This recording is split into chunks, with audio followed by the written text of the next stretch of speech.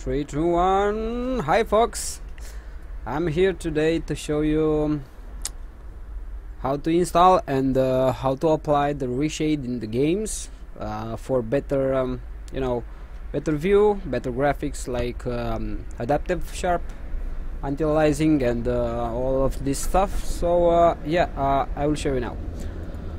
You go into the link. The link is described down in description.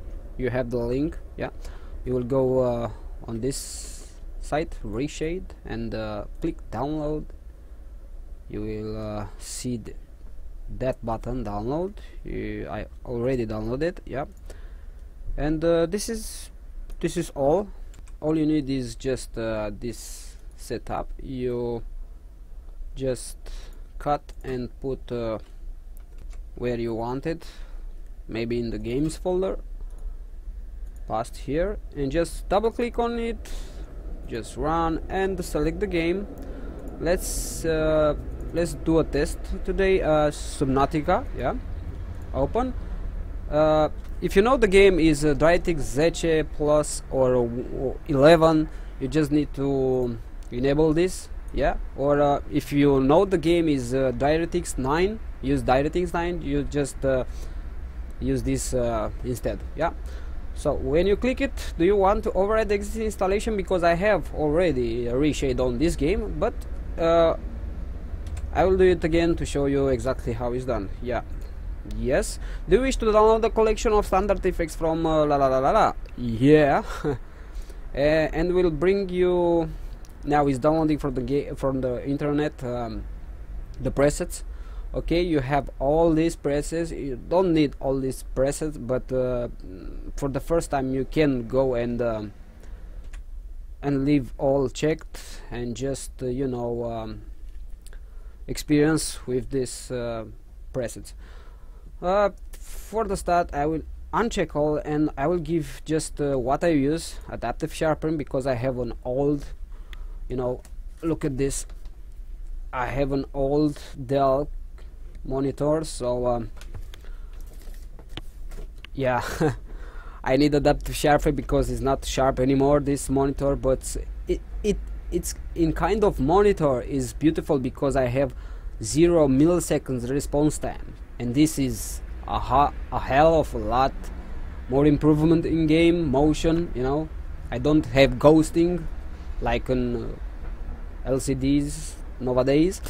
Ambient light, yes. Clarity, yes. Colorfulness, because the color of this monitor is the same, is lower than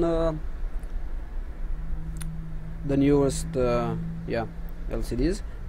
And we need a better, your adaptive sharp for sharp. Ambient light is nice effects, depends on the game. If you play games like me, like Subnautica, you need adaptive. You need this ambient light because it's more beautiful. Yeah, clarity for clarity. Yeah, colorfulness if you want more color. And let's see where is anti-aliasing for better anti-aliasing. You can go with Semia or I don't know. Let's see. Yeah, I will go with Semia, I think. Yeah, and okay, and this is done. Okay, you just go to let's test to see the, and I will show you another things. Yeah, and here is, I will show you now. Play. Okay, so all you need is to hold shift and press F2, but again, in a lot of games you need to press escape first and then do this one.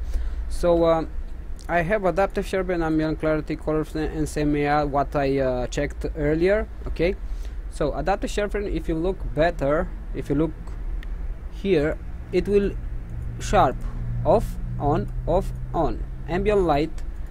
Ambient light is like where from light comes, it will process and do ambient light. it's kind of good for me for Subnautica. Okay, clarity, what the fuck was going on? Clarity is for clarity, yeah.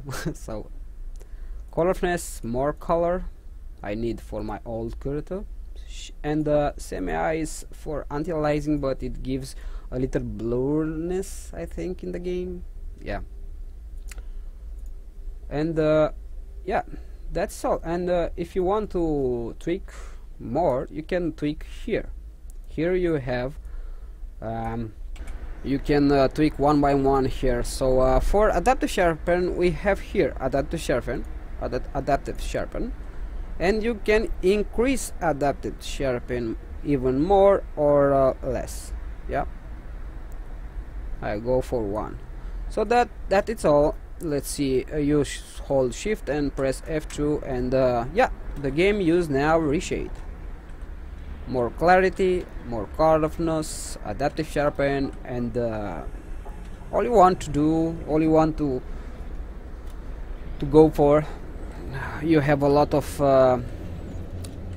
settings there. So the game it will take you about 5-10 maximum of the handle of graphics thing, you know. So the performance is still quite good. So have a nice guys. So we'll see you sooner. I made this video for Idris Boazis, yeah. He wanted to help him with the link of the Reshade, and I explain how it does the Reshade. Okay, see you soon, guys.